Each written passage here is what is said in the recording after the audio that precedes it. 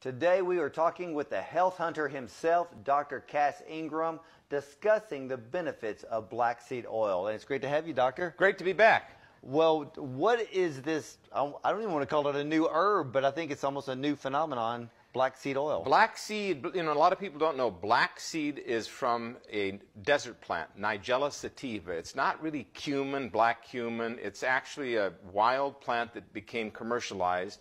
And the seed is pressed to make an oil, and then it's also crushed and then used in food, but also can be used as a medicine.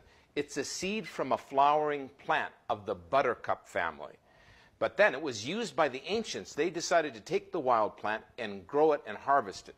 Ancient Pharaoh, it was in his tomb, King Tut, and the oil as well as the seed, they thought it would do something good for them. But remember, the Prophet Muhammad said it is good for everything but when you check out.